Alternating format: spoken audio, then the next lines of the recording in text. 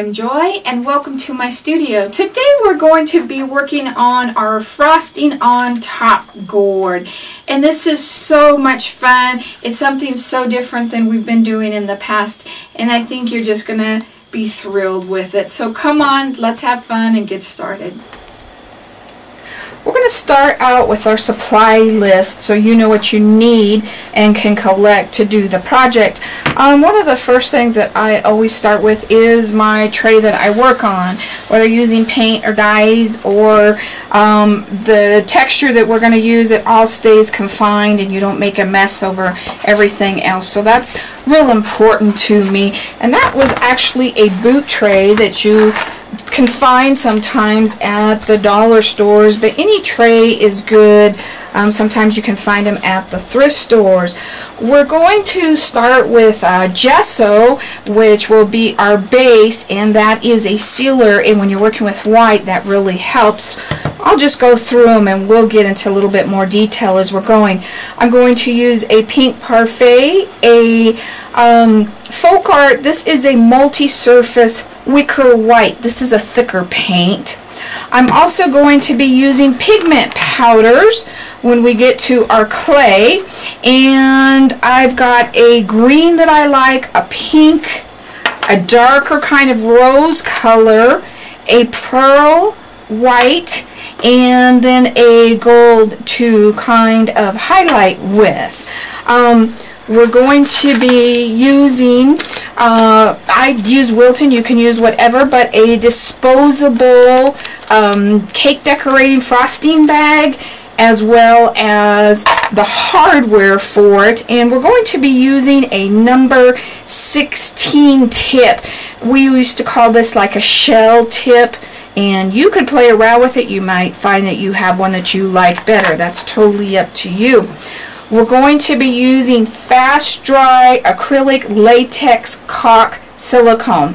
This is white, and we'll talk about that a little bit more, as well as my base coating brushes. And a lot of times when I'm base coating, I'll start with my old yucky ones, so if I get paint up in the ferrule, it doesn't matter, as well as some of the ones that I want to use for my pigment powder to apply those. And you can use older brushes for that. They don't have to be newer ones, but I wanted some different sizes for that. The clay that we're using for the rose, I'm going to actually use the Quikwood on. So we need our Quikwood. We have the molds. I have a rose and a rose petal, and we'll talk about those a little bit later. We're going to use ultra fine Prisma glitter, and that's just super ultra fine, just a little bit of that. And I also might try a little bit of tinsel glitter, and this is white on both of those. I'm going to be using my texture brush to add some lines and some texture to the gourd, my scissors, and then my 2-inch tape to work with the clay, and you'll see how that works. A pencil. I've got some wet ones, baby wipes, whatever you want to call those, just to clean your hands with as we're working. We're going to need a plastic shopping bag and a heavy-duty rubber band, and you'll understand that a little bit later. Some paper towels, some plastic wrap, or if you want saran wrap, that's fine too. You also want to have a caulk gun that we're going to use. And we also need vegetable cooking spray, your gourd, whatever kind of gourd you want to use. For this one I'm using a bottle gourd. And then I'm going to also be using a stabilizer. You don't have to have one, but this helps keep your gourd in place.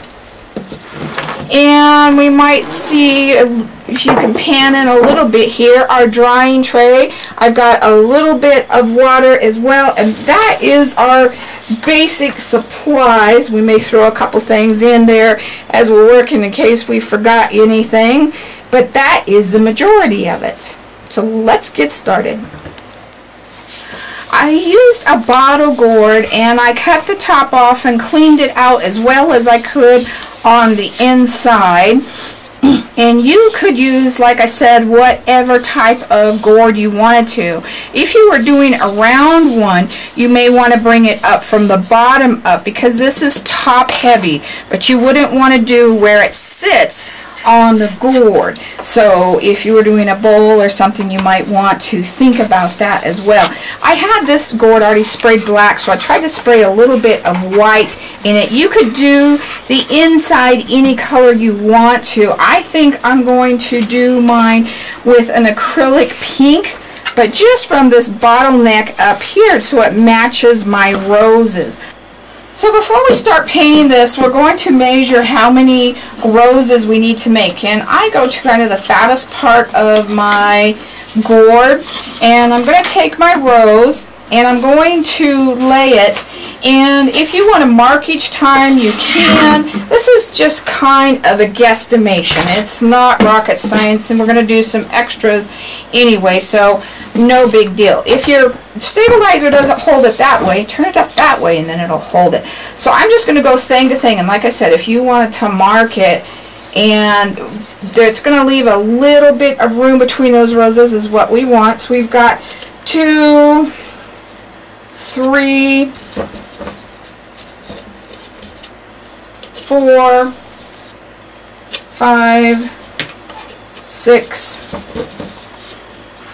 7, 8, 9, 10,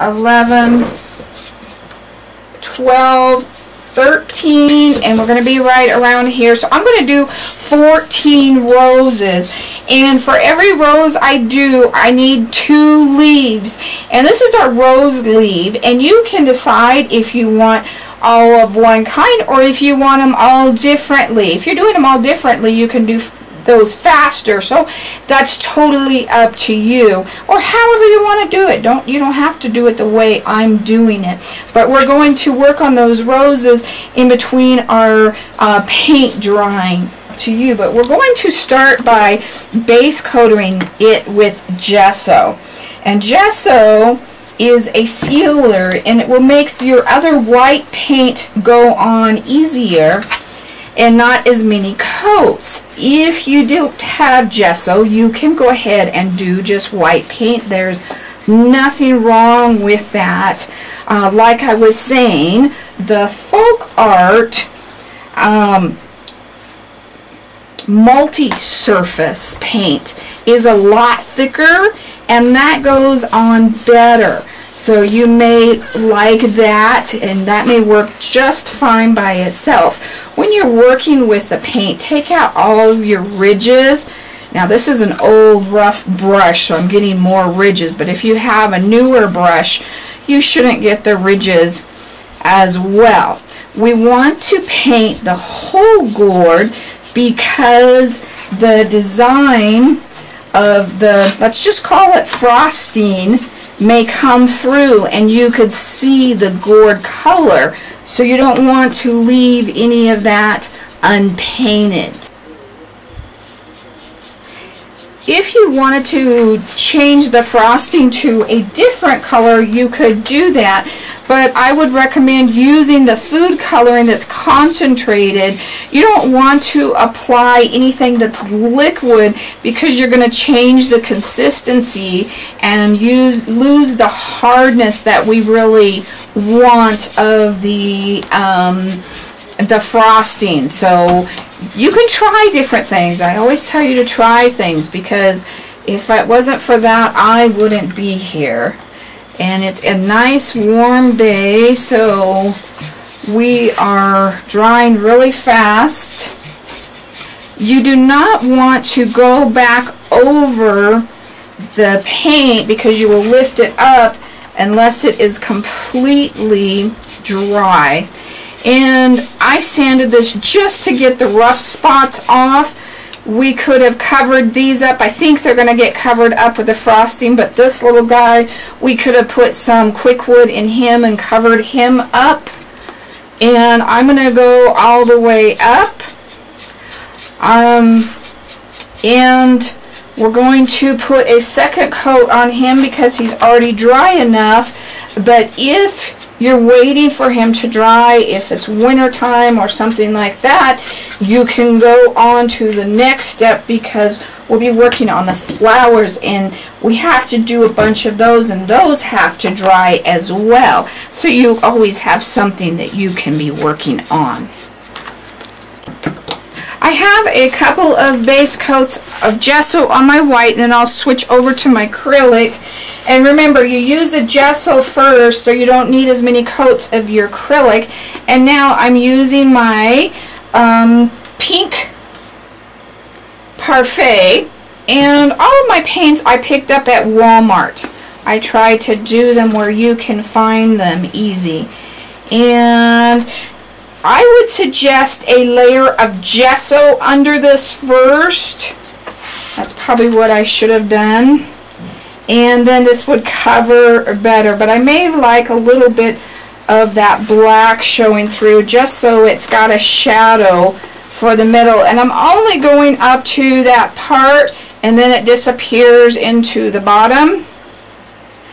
And working with paint, it's hard to get it in the bottom, and if you water it down, you've got to be really careful because you can crack your gourds when it's an inside, because it gets into the crevices, especially on gourds that are dry area gourds, like Arizona gourds, where it's not as wet. The east, where it is more humid, those gourds don't crack as easy. That's a lesson I had to learn on my own. I could not figure that one out. So we're going to probably put a couple of coats on that in between. And because I can't put my hand back in there to let that dry, we're going to go ahead and set that down on our dry board, and then we'll come back and start working on our roses. We're going to start working on our roses and our leaves, and we're using Quikwood. And if you've never used Quikwood, it is actually a wood repair epoxy putty, but I use it like clay. But the thing is, you have 30 minutes to work with it. It's rock hard in an hour, which I love. I really like that about that. Now, when we're using it today, because we're going to put the pigment powder on it, we don't want to leave the first one more than about 15 minutes before we put the powder onto it. So that's kind of important to remember, and you may even want to put up a timer, and you can do a few at a time. You don't have to do the whole 14 at a time, but once you get going, this goes really, really fast. Now, if you've never worked with Quikwood, here is your, we can get it out of there. This is always the hard part. This is your instructions and your sheet and your information, so I always recommend that you read that. Quikwood is a two-part epoxy, and it's already right here, so you don't have to mix equal amounts, which is really, really good. And when you're done with it, you always want to put this metal piece and put it back in here, and it'll stay for a few years. They say 2 years, but I know people that said they've had theirs for 10 or 15 years. The only thing that may happen is the ends may get a little bit crusty. One of the things I want to talk to you about is when you're working with Quikwood, remove your jewelry. Rock hard means rock hard, even in your jewelry. So that's something to remember. And I'm going to be using vegetable spray on my hands, and you can get any vegetable spray you want. If you have some in the house, you can use what that is, or you can just buy a cheap one at Walmart. We're also going to lightly spray, I'll do this over a tray, just a little bit into our molds. You don't want a whole lot. If you feel you have too much, take your paper towel and wipe it off. Another thing I always do is take it off the outside of it so it doesn't slide and get on other items. We're not going to be putting it directly on, but normally you can put Quikwood directly onto the gourd and it will stay. the fresher the Quikwood, the better it stays. You also can put a small dot of E6000 where you're going to put the Quikwood on, just to ensure that it stays in place. But we're going to be using our frosting to put them on, so we're not worried about that as much.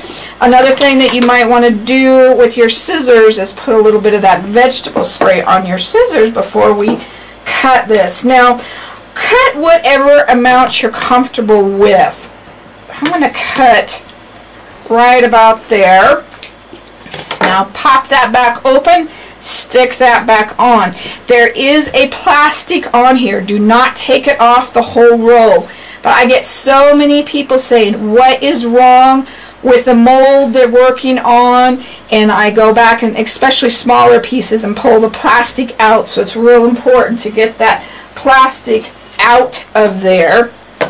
So we have to knead this. This is really important. If you do not knead it, it will not activate it, and it will not get hard.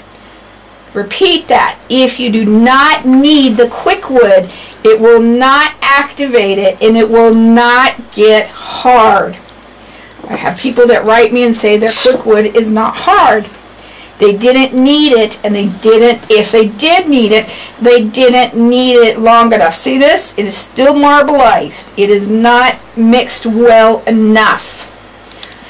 If you don't want to use the vegetable spray, you can also use water. And I have people that will even use spray bottles of just water to get the Quikwood to release. So that's another item you can do. And if the Quikwood, this isn't hard, it's just the way it's doing. If it gets kind of crumbly, stick your finger in water and then just do that, and that will put enough moisture. Don't add it any other way. You'll end up like too much water into it. Now, what I should have done first is cut some tape off, and have these already, a bunch of little tapes the size of your mold. So, and I just put them on the size of my table. Catch your scissors so you don't lose that, like I just did. And got things falling in the studio. Cut several of those, and I just put them on the edge of my table. Try not to put your finger on the middle of the sticky spot, especially since you have vegetable oil on it. If you did this beforehand, it's better. And you'll find out why in just a minute here. Okay, that's a good start. So now we're going to take our Quikwood, and our Quikwood should also be warm to the touch now. It's going to kind of warm up so you know that it's going to work. So think about how much is going to fit in here. And I'm going to make a ball. You could put some wax paper or a tray under here. Now that's just about the right size for that. So what I'm going to do now, make sure there is no vegetable oil on it, is take my piece of tape and get the rows to stick to the tape. And I'm also going to squeeze that just a little to help that pop out. And isn't that a pretty rose? I like this rose a lot. Now that's still got enough oil in there, we're going to do another one.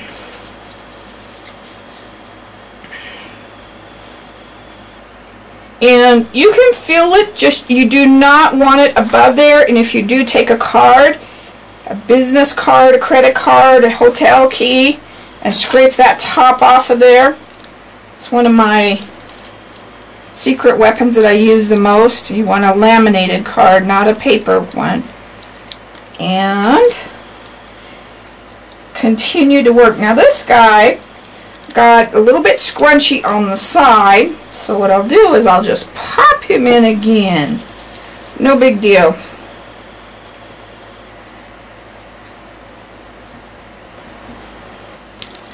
I'm just going to work on my roses right now because we've got enough of them to be working on, and leave my leaves for a little bit later here. Now, if you were doing a project that you didn't need out right away, or multiple roses, you could leave it in the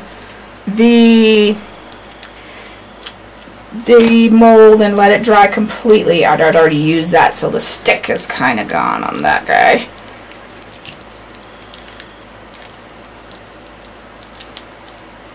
This guy is giving me trouble. One of the reasons we may need to stop and put our vegetable spray in them again. So I'm going to go ahead, because this rose is deeper. This is a deeper rose. Deeper, and it's got more lines to get him out of. I'm going to go ahead and spray him every time. Let's try that again now. Probably should have got a new piece of tape.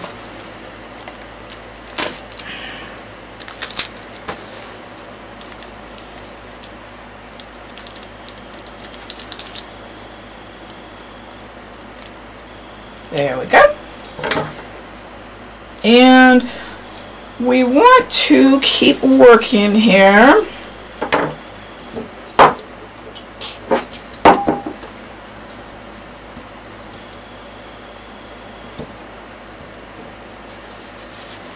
And remember, about 15 minutes for the first rose. Now, if you had less than this, you could put it into the leaves, and there would be plenty for the leaves.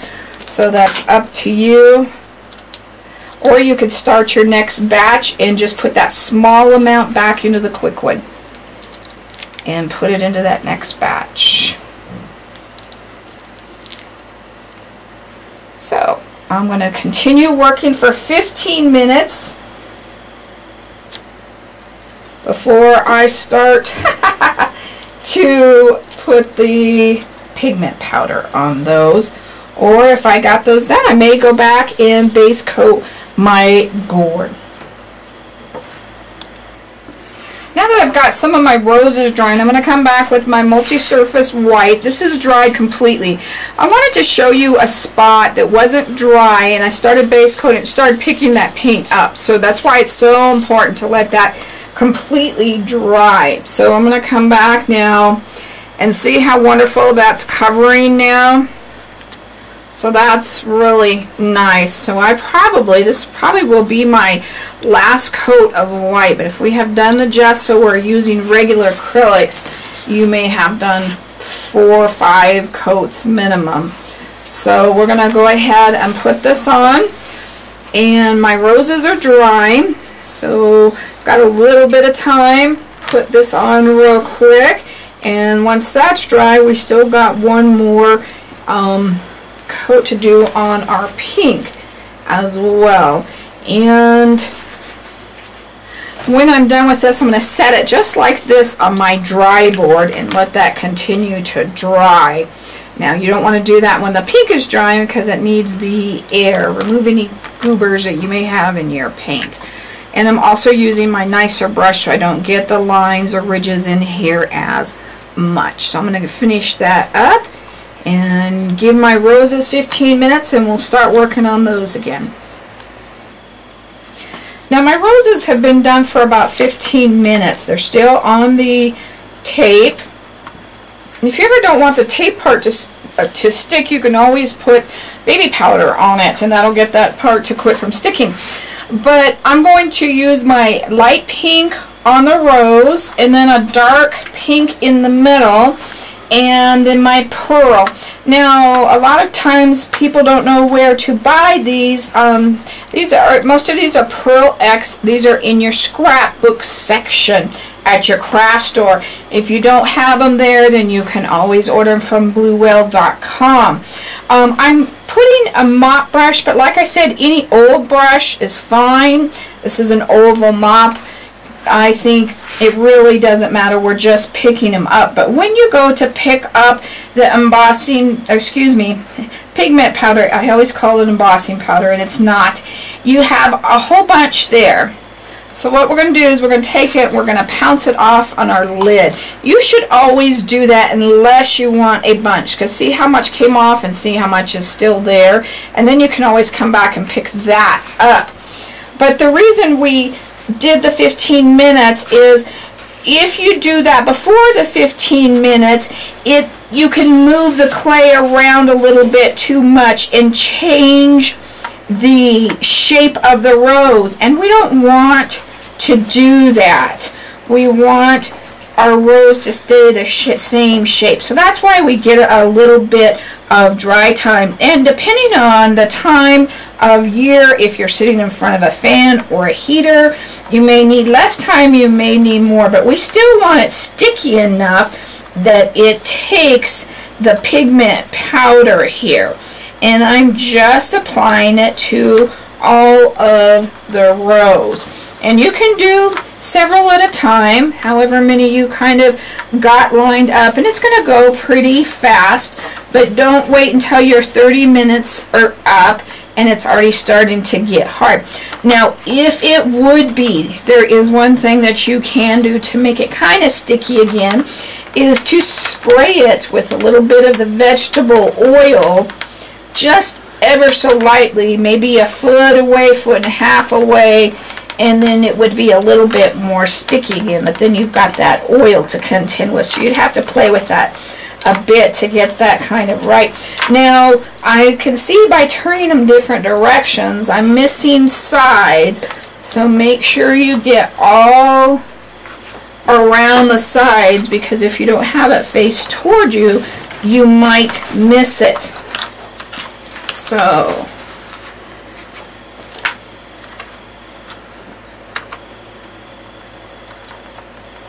and we're using a little bit more than I normally do because we're getting down into the cracks and the crevices of this rose, because this rose is really deep. But see the pearlescent color that it's got to it, and that really, really pretty.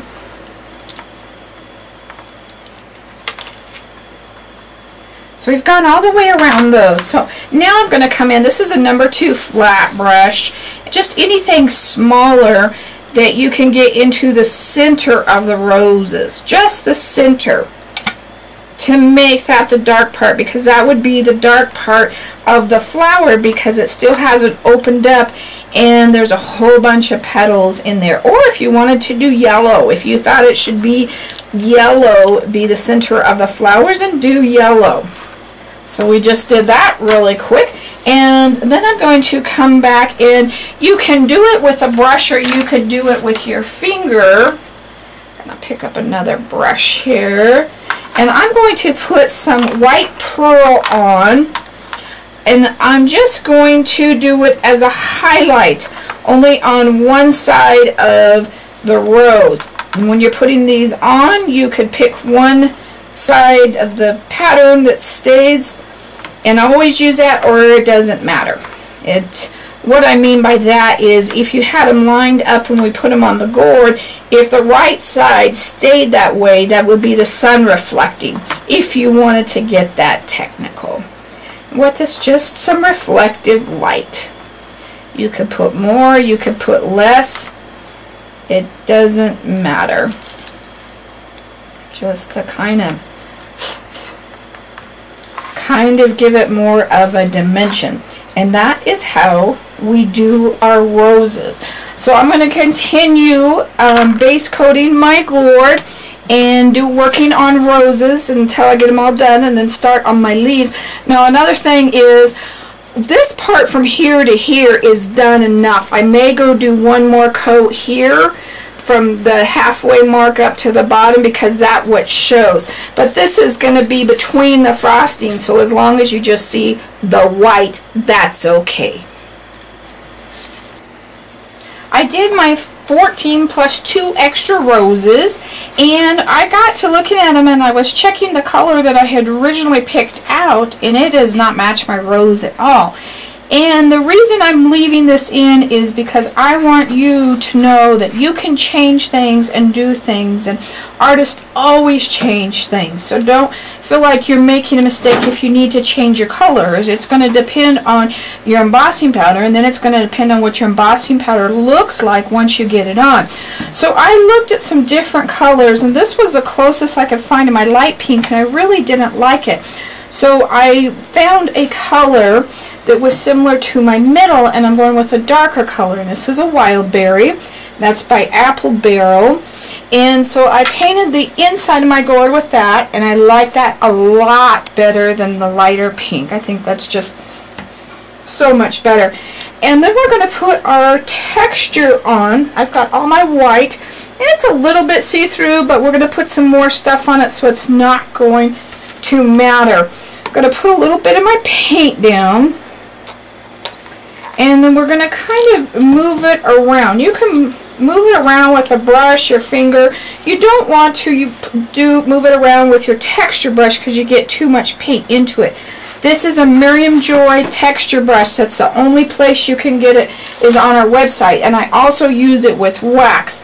But what we're going to do is we're going to lightly kind of go into this paint, and we're going to twist it, and I want you to kind of practice, and we're going to do a little bit different. On this one, I just went straight up and down, but this one I want it kind of circles to look more like roses. So I did one at the bottom. You can see that one there, and I'm just going to set it down and twist it. Try to keep it in the same place. This guy, I twisted or moved it a little bit instead of keeping his center. Now you can see you don't want solid, so you don't want too much paint that you're picking up on your brush, and you can even do a couple at a time. And if it gets too light, then go back and pick that up, and always start at the bottom. There's a couple reasons I always start at the bottom. First, it's just a good thing to build out on, but secondly, if you don't like it, it's on the bottom. And we're going to go and do this a little bit more over halfway where we want our roses to end up. And you can see I'm not going into that. I'm kind of pulling that out. There is not much paint there. That is so important. You don't want a glob of paint. It's another thing when you're pouncing color, sponging color. That's why you get those big things of paint that you don't want. It's because you're not using a little bit. And I'm just going around and around. And this is going to brighten it up, give it some color. And like I said, practice a little bit if you need to on your plate or a piece of paper or wax paper. That one got a little bit more paint on it. So we finished that row. I'm going to do another row up here, and then we'll see if we need one more, if that's good. You'd rather have too much than, as far as going up, you'd rather have it higher than not high enough.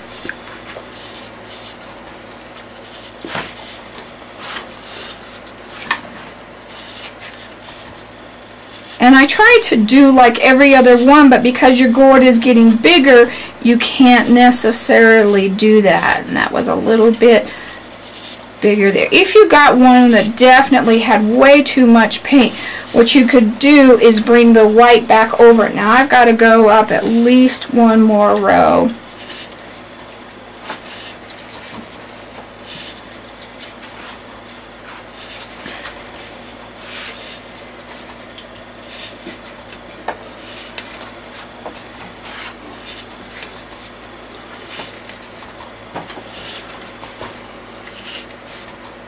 And this is definitely going to do it here. We're not going to need another one.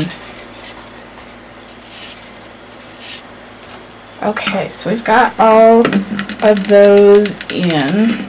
This guy's a little bit lower. Maybe I've got one edge that's because of how the gourd sits, probably. So.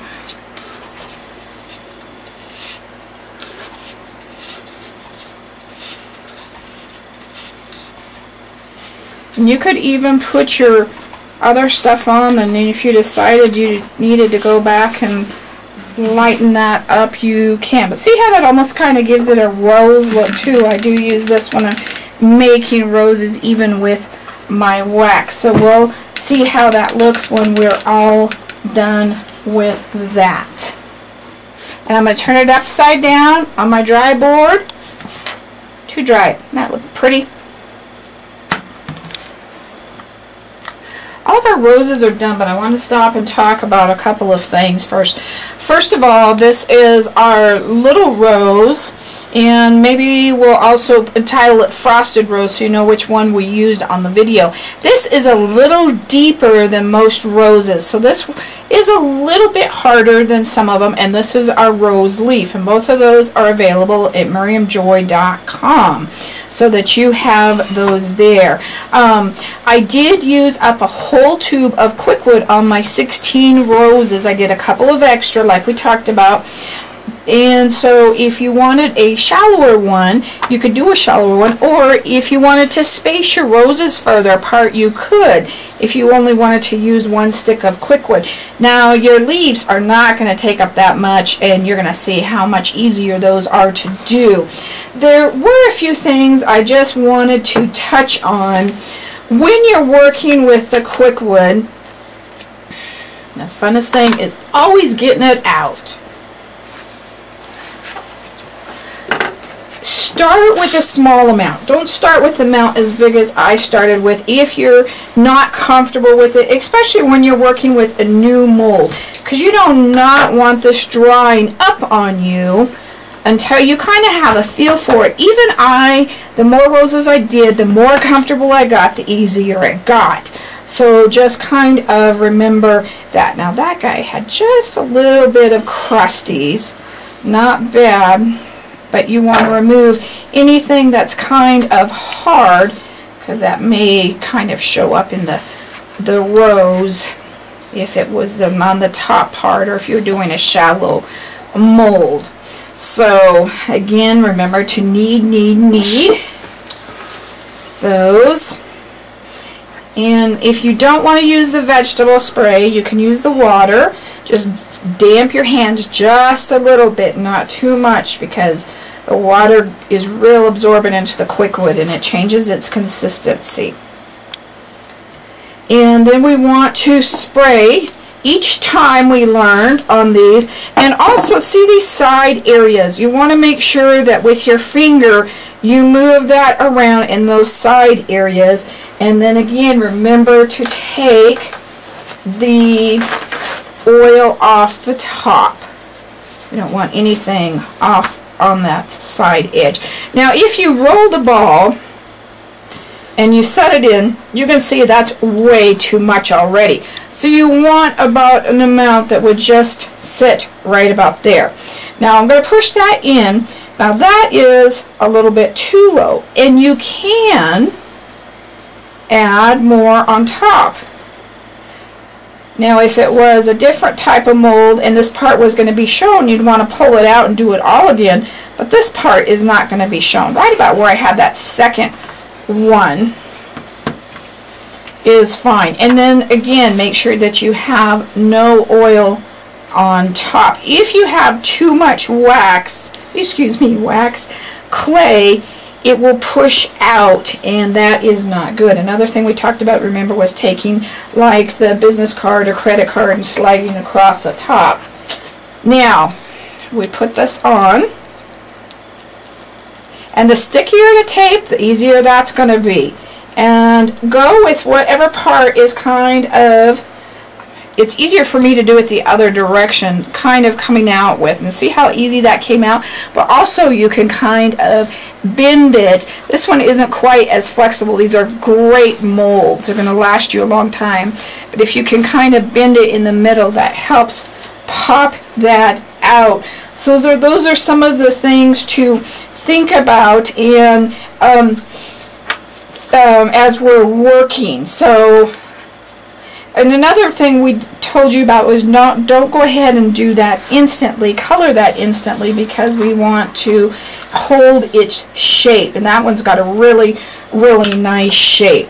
So now that we've got that guy done, Now, if you had a small enough piece that it didn't fill any of the leaves, you can put it into your next piece of Quikwood and work it in, and that way this one doesn't dry out as fast. So we're going to go ahead and go over to our rose leaves, and I decided that I am going to try these 3 big leaves. You can do the 2, you can do the 3, you can do whatever you want. But I thought a variety of leaves would also kind of maybe make the rose appear differently. So these are not nearly as much as the roses are at all. Now that guy's down just a little bit, and if I put just a little bit on that back part, he'll be a little bit over to pull out. Make sure you don't have it over those edges. You can even push them in your finger just a little bit if you want to, and I have enough for this guy.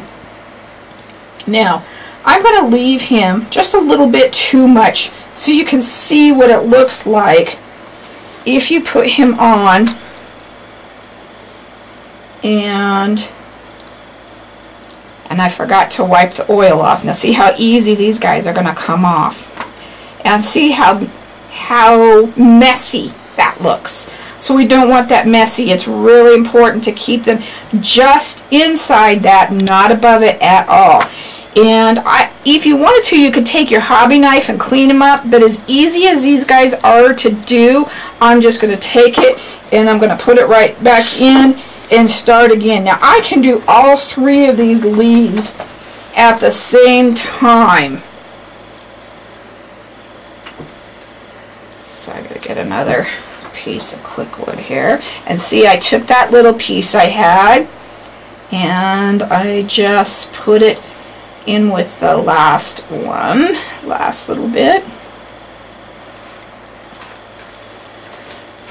Wash your hands if you stop in between to go do anything else. Wash your hands. Keep these molds just for craft only. Do not switch these over once you've used them with Quikwood or any of your craft stuff. Keep them for craft. Don't use food in them. So I'm gonna see, this guy's too much right here. He's a little bit too much, so I have that up there, and I'm just going to slide that off with my finger. And he's good. And I'm going to do that for these other 2. Excuse me. And you can see how little it actually takes for these guys.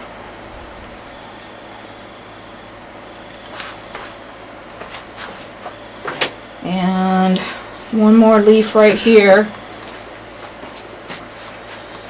We wanted 2 leaves for every rose. Okay, remove all your oil off the bottom of the leaf and off the bottom of the mold.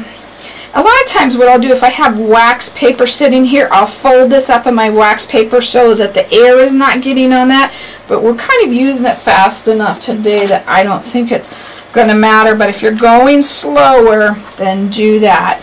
We're going to put our tape on here and try and do it the direction you can see. This one's easier to bend because it's bigger here. I had it coming out the other direction.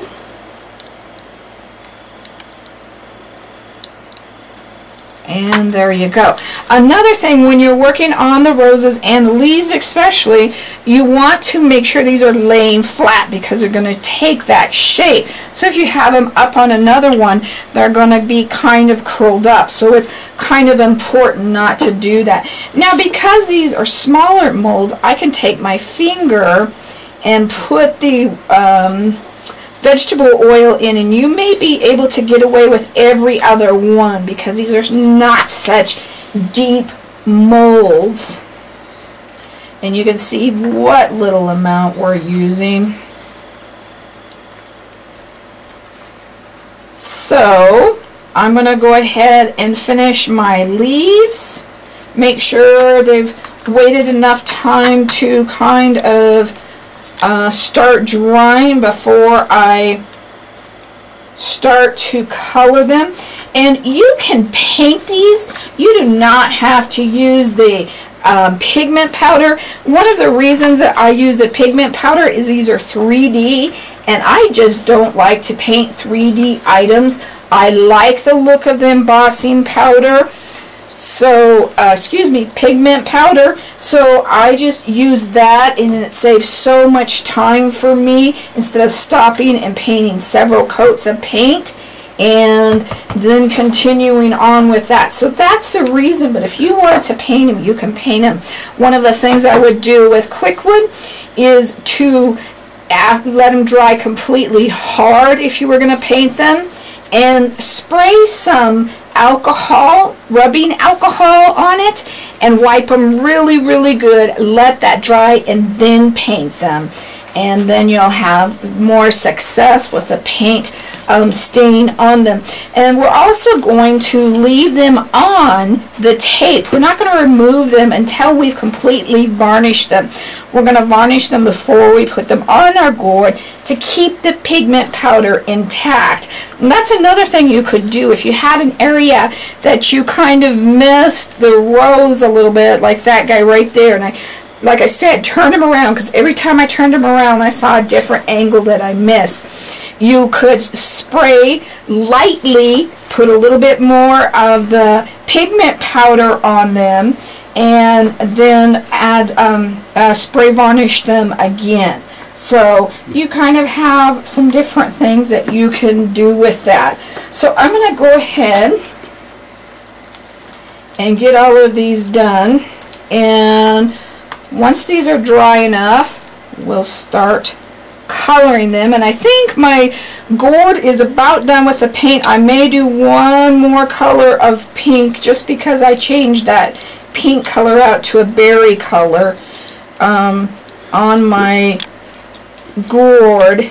And other than that, it should be pretty well ready to go. As you'll notice, most of the time is done in the preparation before we ever even get to really doing much on the gourd. Once we get there, it's going to go pretty quick. So and you can see right here, I'm kind of taking these leaves one by one and putting them onto the tape, so don't be afraid to do that if you can't get them all out in one shot as well. When I'm done and I have a tiny little bit left over, I have molds that I have like little flowers or little leaves, and I always put that in my last little thing and use that up. So it's kind of a little trick. I worked on my leaves 3 at a time. I made the first 3. I used enough Quikwood to make the first 3. Then I made the second 3, and then I went back, and the first set was hard enough for me at that time. So I'm going to show you how we color this. This was my 3rd little batch right here. I've got them all done, and if any of these guys weren't clean, just scrape that away from them with your little hobby knife and clean those edges up.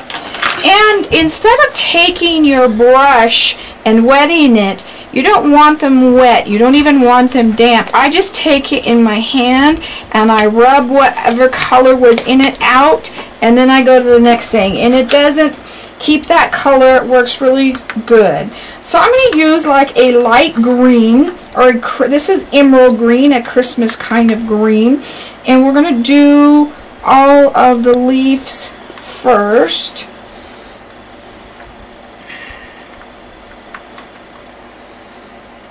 And make sure you get the sides of these really well, because they have the veins, and sometimes you have to turn them around to make sure you get them all. So we want to make sure that they are really well. Remember, we're dipping the brush off into the lid first so we don't get all of that powder over on our project that we're working on. And I don't have a darker green, or I might have tried that instead on the smaller leaf. I ended up doing each set for 1 rose, because I thought, well, it'd be nice on some parts to have 2 leaves instead of just 1. So, and then if I have extra, I'll just save them for another one or something else. There was also a rose kind of leaf green. Let's see what this color is. This is spring green. That is not spring green to me. I'm sorry. Spring green is so vibrant and new. That seems more of an older green, but that might be a nice rose color green. So if you ever look when things are just blooming, the green is so bright because it's brand new. And it's got almost like a little bit of a yellow color to it when it first starts. And the more summer comes, the darker green it gets. And more of a purple, or excuse me, blue to the green. So these were my 3 that I'm working on. These guys are still too squishy to start. And you can tell by kind of touching them how dry they are. If they wiggle very much, you don't want to use them yet, because your brush will change the shape of the leaf. So now we're going to add highlights, and I'm going to use gold on our leaves here, and I'm just kind of moving those around.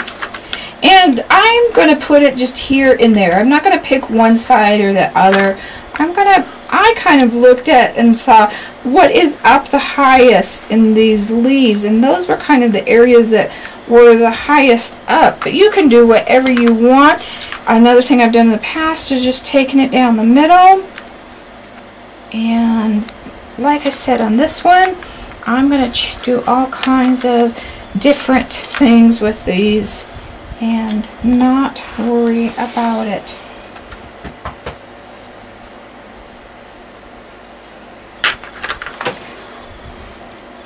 Once these are all done, and make sure that everything's had at least an hour to dry, I'm going to take them out and I'm going to use my gloss varnish, because I want the shiny on this, especially the bright shiny, and a gloss spray varnish. You could use Krylon, you could use what's the other one that I use, I'll think of it in a minute, and spray a couple of coats on those really well. You can leave them on the tape during that time, and that way you don't lift it up with your fingers and take any of the embossing powder off. And then once those are completely dry, you can go ahead and remove it at that time. The other varnish that I was thinking of is a Rust-Oleum. But you could use satin if you wanted, but I think you'd really like the gloss better on this part, because in the rest of the gourd I'm going to either use flat or satin. So go ahead, get all your leaves completely done, and like I said, I worked on 3 at a time. If you're going slower than that, that's okay too. Just work on a few at a time and just keep on going till you get them all done. Okay, I've got all of my roses and leaves all varnished, and on my leaves I did the 3 of these for 1 flower, and that way I can pick and choose and do whatever I want. So I'm going to have a few extra on that, and that's okay. So what I'm going to do is I want this a little bit more toned down, and I'm going to put a base coat over the top, or the coat, excuse me, of the metallics, and it's going to be a white pearl. And then I'm going to test and see if I want to do a glitter over that. And this is just going to give it that real pearlish shine, and it's going to help tone down that pink just a little bit, not too much, just enough. It shows through, so and we just don't get it quite as bright. And I'm going to make sure that I dry those in between.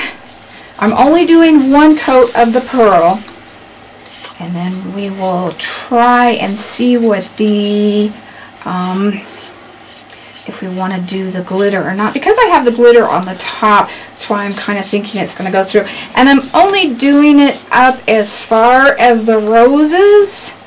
We're not doing it any further than that because that's going to mostly be covered up by the frosting. So I'm going to finish that up, set that upside down to dry, and then we'll test the glitter. Okay, that layer is dry, and I'm going to go ahead and put on a white kind of glitter. This one was called Folk Art Gems, but I believe nowadays they're called like Extreme Glitter. And you want a white one. This is gold. And you can pick the stream glitter up at Walmart or your craft store if you can't find it there. And I'm going to brush this layer on. And I like the look of that. And it's going to match the glitter that we're going to put on top. So it's going to make it look more frosted, kind of cake-ish, I guess. So I do like that look.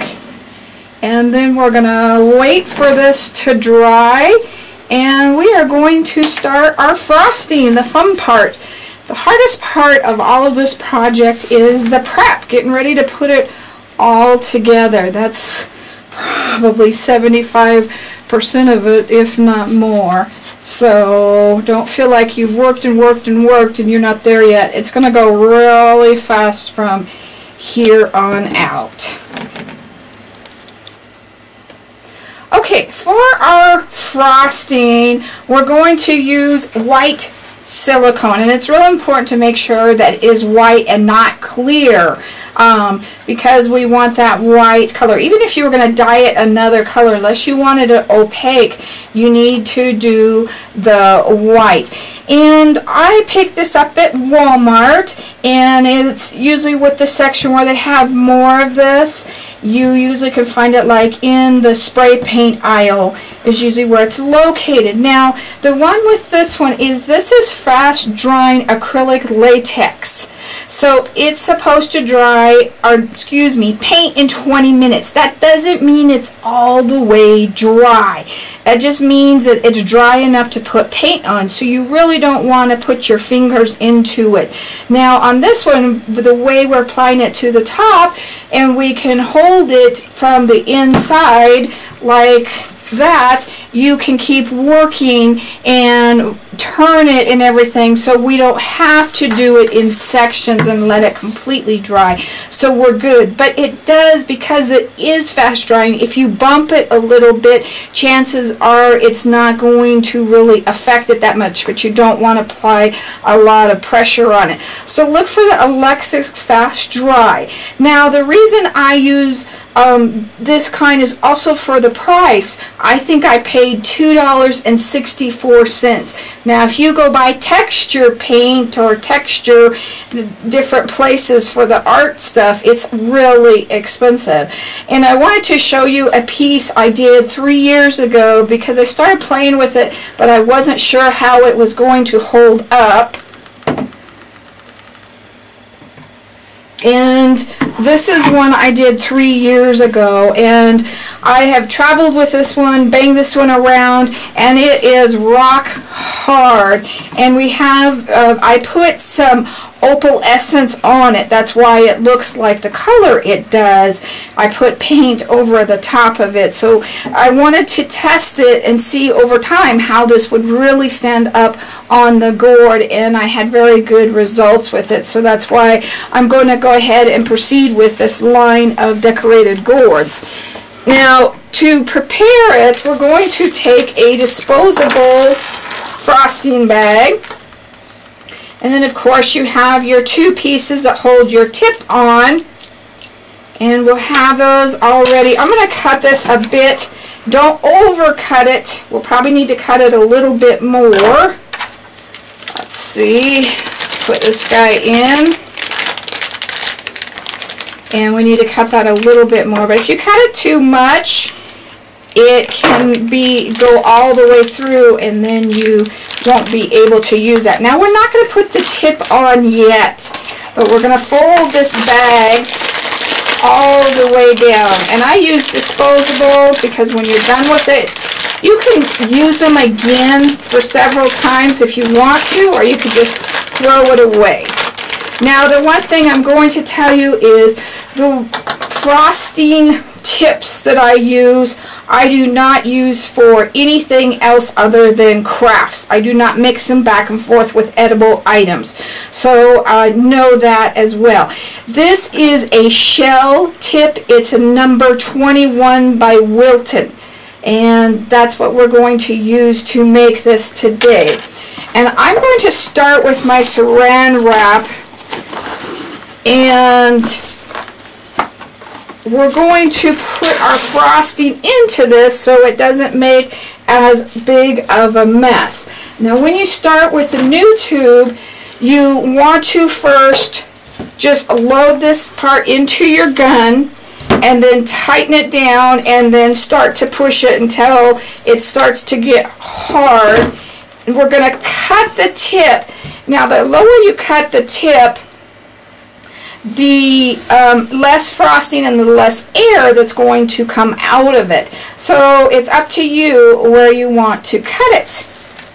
So this is one I have sealed and used because you can continue to use it, and see how it's coming out. And we're just going to put it right in the middle of the saran wrap.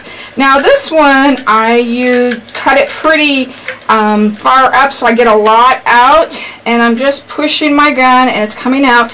In this gourd, we're going to use more frosting than we normally would. Now what I do is when I'm content with where it is, I kind of let it run out a little bit so it's not coming out so much. And this is just a regular grocery sack you get from the grocery store. If you don't have that, you could use a couple of layers of the saran wrap and place that on your tip and put a rubber band around it nice and tight. And this keeps the rest of it good. I have kept this for over 6 months, probably longer than that, probably closer to a year, and it was still fine. If you had anything on the end, it might be just a little bit crusty. You could cut it again, but I've never even had that issue. So now that we have that in the middle, we're going to fold this over and roll that up, and then we're going to take this and twist it. And this keeps the bag from getting all, or the frosting getting all over your bag. It's more confined. Now the end, I'm going to tie in a knot so it stays in there and does not come out. If you don't tie it in a knot, it could still leak out. And we're going to take this part, this is why we did not put our tip in yet, and we're going to put this into our tip.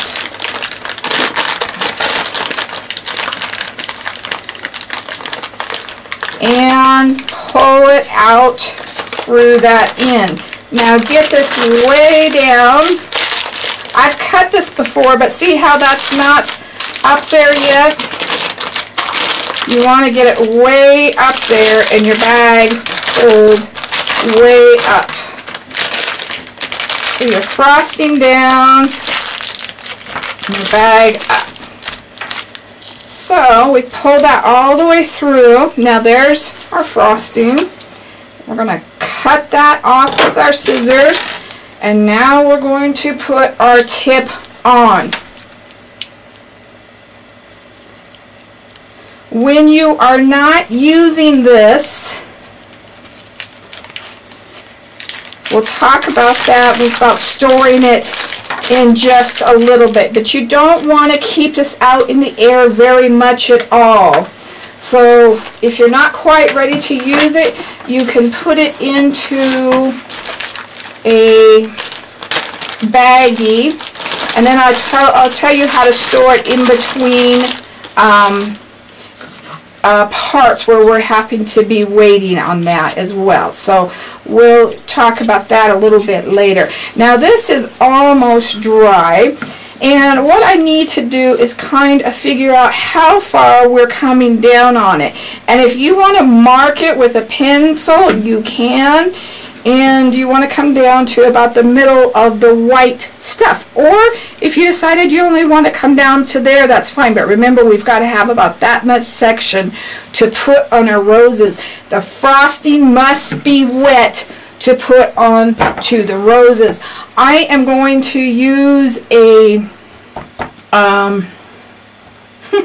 stabilizer. This helps keep everything in place, and if it doesn't fit in this side, it usually can fit in this side, and it just helps everything keep running away from you if you need to do that as well. So there's a lot of things that can help hold that, and the stabilizers, if you get them from Arizona Gourds off Bonnie Gibson's site, she gets credit to keep the her other gourd site open, so that we try to make sure that we always send you her way when you're trying to buy those. I'm going to give this just a few more minutes to dry, and then we're going to go ahead and let's just go ahead and talk about this.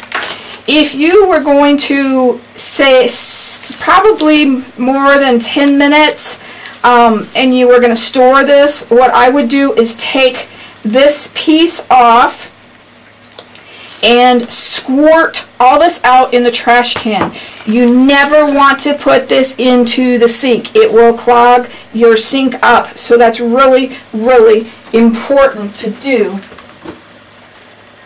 We also have a little brush that we'll maybe call a tip brush, or because I use this to help clean with the wax liners as well, to clean any of the tips, and it's nice and small so you can get in here and clean it out. When just do that with warm water and soap, and then also clean in here.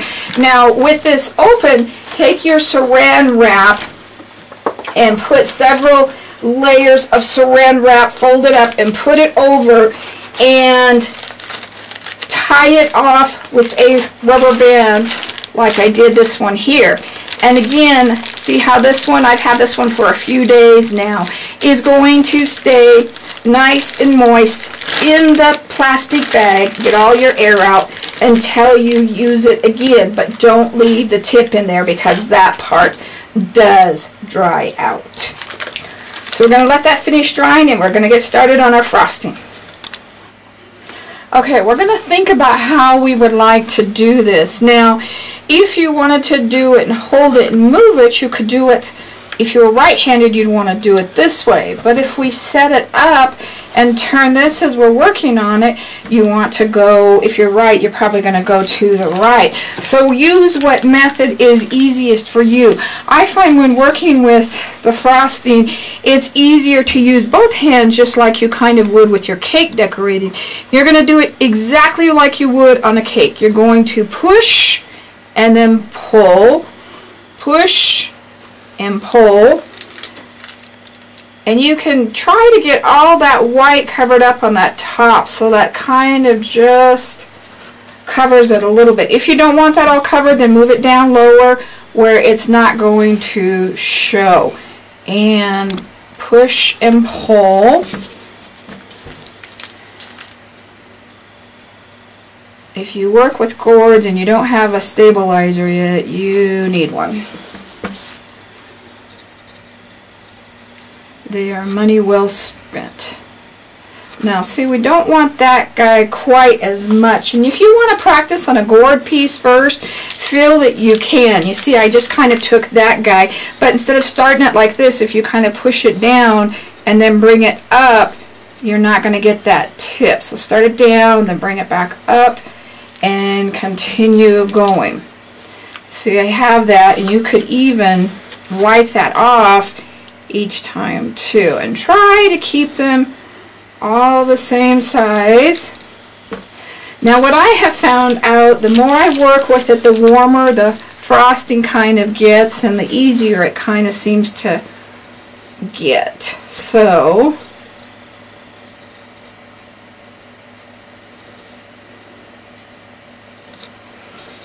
and you might want to think about where you want the front to be and put this in the back if you are worried about ending it where it doesn't show. We should have two more, I think, in here, and get that kind of in there. And if you work with cakes, you probably can do it better than I can. So now I'm going to kind of go on the second row, and I'm going to kind of do in between, and the rows are going to change size, so it's not going to stay that way, but kind of in between those guys. And I probably will do about 3 rows before I apply my glitter. I'm going to put glitter on it while it is still damp enough. So if you're spending more time on it, you need to think about that. So I would say no more than 15 minutes at the most, maybe even 10 minutes before you put the glitter on. Now see that little tiny white spot in between?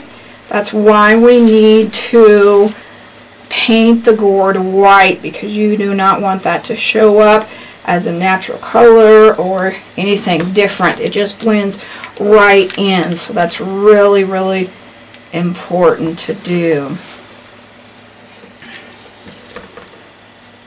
We're just going to continue working around. I'm going to do a few rows first, and then I'm going to come back and glitter it. Now on this one, this gourd was cut on the top a little bit at a slant, so I've got more room in here, so I'm going to add a little bit of an extra row. Get that tip tucked in there. In here to kind of catch up with the other row, and then when I get to the next row, I'll just continue working that in. So, and now while we've got it kind of wet, I'm going to do my glitter. Remember, we talked about this being really fine glitter. If you want to put it on a piece of paper and save your glitter back into the thing, you can. Now this is going to start getting top heavy, so I want you to remember that. Now if you can do it straight out of the bottle, just a little bit, not too much. If you cannot, put it into your fingers and then sprinkle it on with your fingers. I got a little bit wild there. And I wanted to try the tinsel just to see if that will stick. We don't want a lot, just a little bit. Yeah, I got a little bit carried away right there, and then I don't have any on the top, so I think I'll put it on with my finger.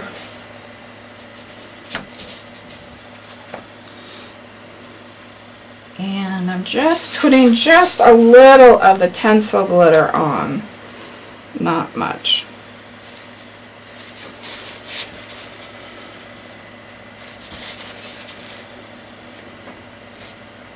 So use that at your own discretion. You might want more, I don't know. That's up to you. That's a personal thing. If you need to take a time out, let your hand rest. Remember, put it in the Ziploc bag so you're not drying it out, because you don't want to leave it much more than what I just left it right now. So I'm going to pick up on the bottom and use those and continue working my way around. As you can see, I brought this all the way around. I kind of evened out my frosting on the sides. Make sure you kind of do that as you're working. And I'm adding my glitter, and the shells got bigger from the top to the bottom. They got easier to use. I think it's the warmth of your hand on the frosting. So it's in the beginning, when you start, it may seem a little bit hard. Just know, just keep on going. It's going to get a little bit easier as you're working. And you may have to turn your glitter, your gourd sideways to get the glitter down in here. And when you stop to reload, just do it the exact same as we did from the very beginning. The only time I would not suggest loading is make sure when you get to the area where you want to put your flowers on that you have enough to do that whole area, that you're not stopping to reload. And there'll probably be about 3 rows of the frosting. So I've got that there, and like I said, just try and make sure it's all the same length. And you can see my row covered up nicely where I had to do an extra one, and think about spacing them apart so that they go into this, so they're the same distance as they come out from the neck of the gourd. So I'm almost to the point. I'm going to go ahead and use this up and then start my reload my next one. But see how much easier that's going on than the first one, and I like it smaller at the top anyway. That's up to you, but try and keep your shells the same size, you know, as you're going along. If they're going from small to large, that's okay, but don't do small again if you can help it. And I'm just going to go ahead and continue until I have to reload, and then we'll talk about reloading it. If you put a shell on you do not like, see this guy is a lot bigger than I would like him right there. He kind of poofed out. I'm going to remove him with a Q-tip and try to keep the damage minimal. And I'm going to cover that up right there, so I'm not even going to worry about that one. Just go right over the top of him. If you needed to take that off some more, you could do so. But we're going to come right over the top of that, and I've got to stop and reload. I made it all the way around. I love the colors.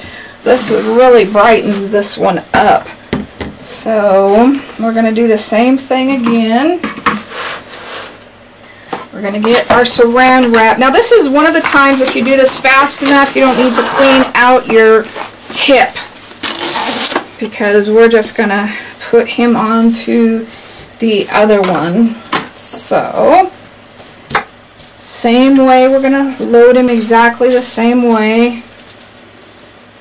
Got to get my rubber band off here. I know this looks kind of hokey, but it works. And that's what's important to me.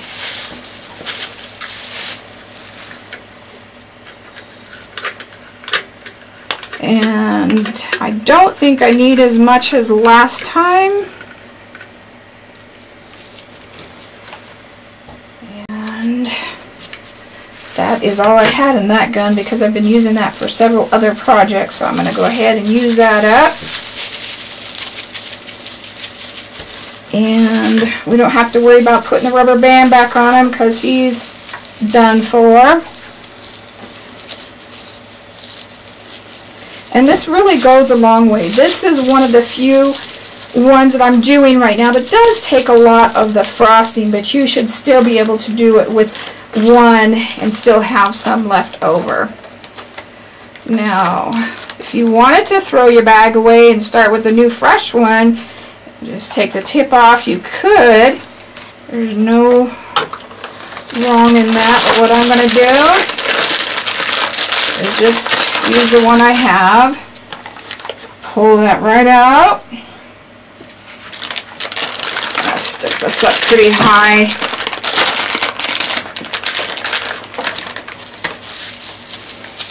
The more you have this wrap, the easier it is to get in there, and sometimes I just cut that extra tail out. Stick that in again. Pull that out. Make sure, remember, you're starting to see your frosting. You need to stop and wash. Wet ones are good to have. You don't want any of this on your gourd. That's real important with your fingerprints, so remember that. We're going to just stick this tip right back on and continue going from there. And I'm going to stop and wash my hands and continue on. We're going to continue frosting until we get about where you want the roses to be. Now the roses can go all the way into the white stuff, but you also could adjust them if you needed to move your frosting up a little bit. The bottom leaves we're going to put on with our frosting, but not the rose. So it's almost right about there, so I'm going to go ahead and finish this row up, and while it's wet we're going to put those roses on. I'm going to go ahead and just cover my tip up just for a while till I get the roses done, and then I'll clean him out. I covered it up with my saran wrap. Get all the air out of there. Now another thing I did is I took my gourd and set it down, because you want to make sure that it's setting down flat. Now this can be top heavy because we've got a lot of weight on the top, so you might want to fill it up with sand or cement or something like that as well. And I wanted to make sure that all of my layers had the glitter on them, that they're all glittered.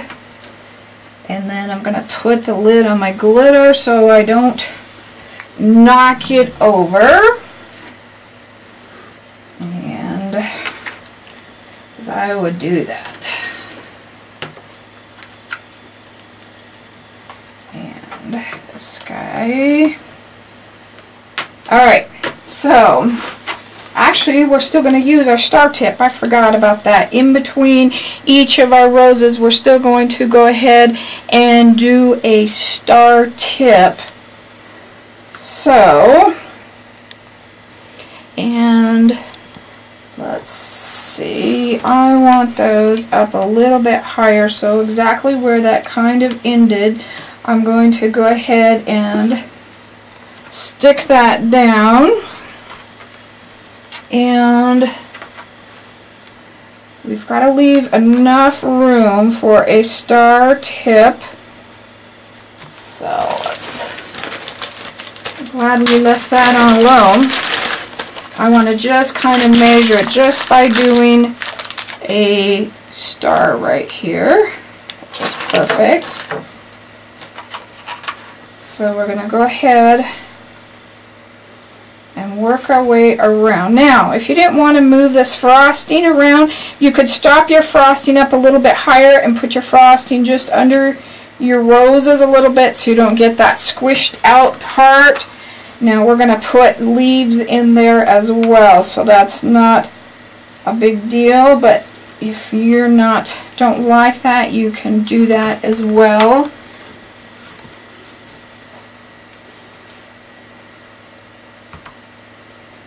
Don't like that squished part.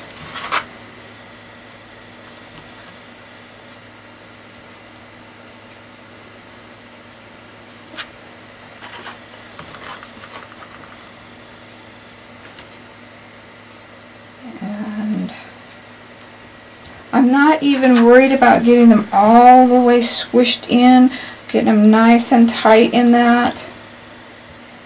However you may feel.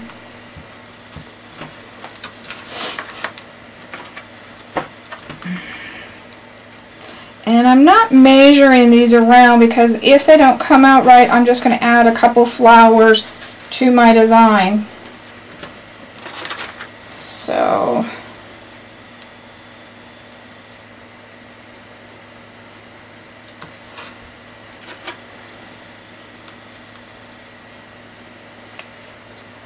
and I counted about 14 roses and I made 16 just to be on the safe side. And you kind of would want to start your first rose where you'd want the beginning to be. Now this is pretty close, so I'm just going to squish that out and not put another rose in there. Now see, on this one I had too big of a space for these two, so I put two close together and just put one on top. And again, I did that with the frosting, so you can work with that however you want to. Now let's go ahead and put the stars in. Now you wanted those to pull out. You don't want too much of a tip on those. So push them back in and pull them out. You may have to play with them just a little bit. I do not like that guy at all. Try not to get that on my rose.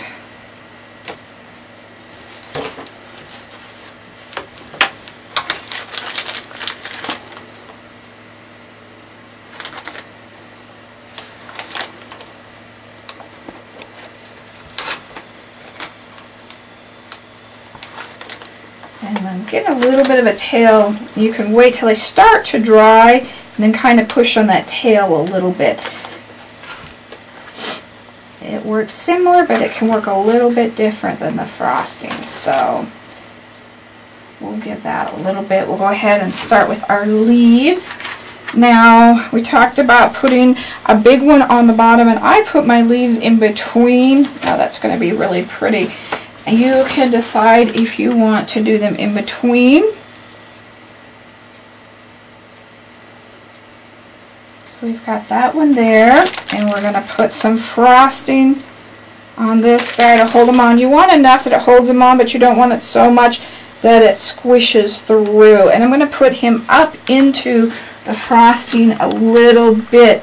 Now on these guys, we can kind of decide if you want to use them or if you do not want to use them. If you want these to go all one direction, or if you want to kind of mix it up. And on this one, I think I'm going to kind of mix it up. On my last one, I put them all kind of going one direction. And I think I'm going to put this third leaf in here and there on them just to make them not the same.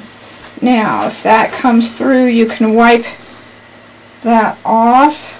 You may want to do that with your Q-tip. I'll get a Q-tip in a second here. And you can even keep these guys, interchange them all. There's no right or wrong. I guess that's the biggest thing, is there is no right. No, that's not one of my other guys. Little one I used with the extra. Just keep your fingers out of the rest of it as much as possible.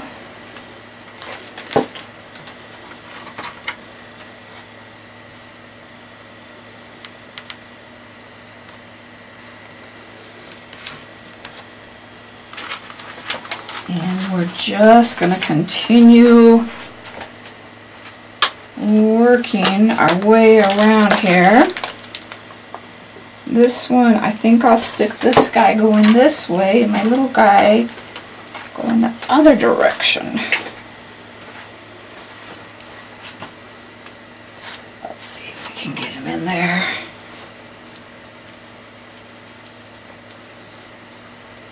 I don't think I'm going to put him there. We'll add him to the next one going the other way. You can put this on the gourd or on the leaf itself. I'll try him going that way. I know I didn't do it that last time, but let's try again. If you get any of the frosting on, take it off.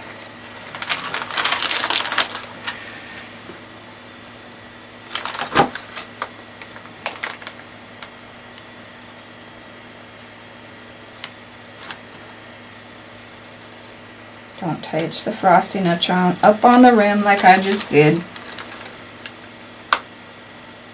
That I really needed covered up there, so we're going to cover him up.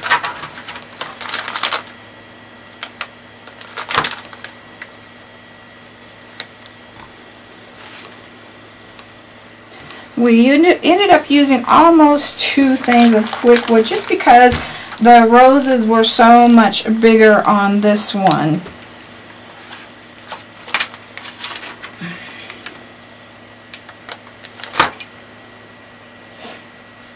Oh, we don't need the frosting on that.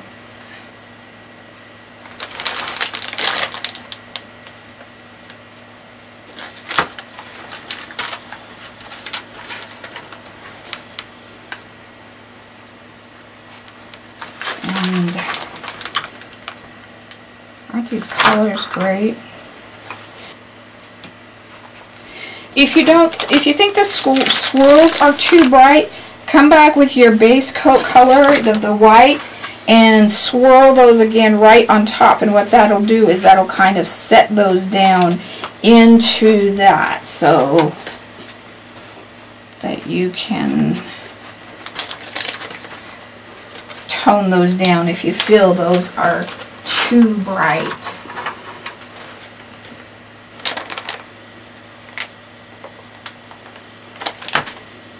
But again, like I said, do what you like. There is no right or wrong.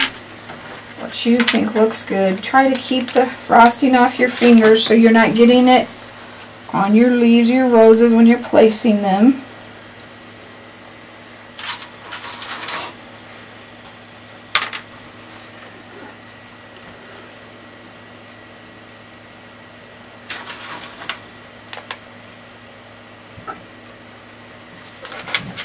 And we're just going to work all the way around to the top. Now this guy had a little bit of white showing there, and you may not like that. You may want to remove that. You can do so. Don't remember, we wanted to kind of tuck those guys in if we felt they were too far out.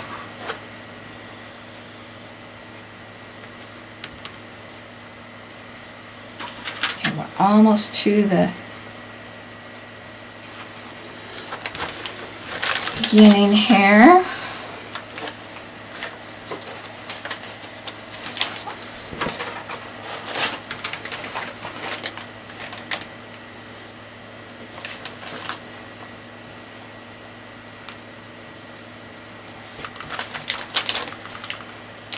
Now I would say let this dry a day before you varnish it, and you could varnish it with gloss, or you may like satin better if you want. Whatever we have the gloss on the leaves, but if you do it over the top of them, it will tone them down if you use a satin or a matte. So whatever you like, go ahead and use that. There's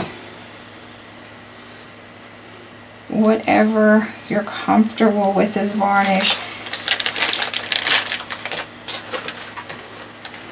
The reason that we varnished the leaves was so that they held the embossing powder and none of that came off when we were messing with them a little bit more.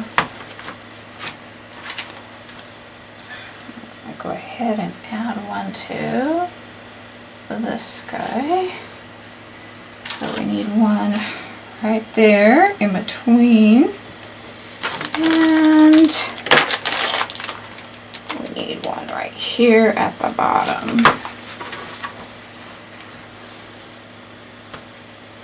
So I counted 14, and I ended up using 13 of my roses. And it's better to have too many than to get to this point and not have enough, because you do not want your frosting dried up. So that's why we do that then. And if you need to clean any of those off, just carefully take those off and use your Q-tip to finish that. Now I'm going to come in and I'm going to put my points in just a little. But isn't that fun?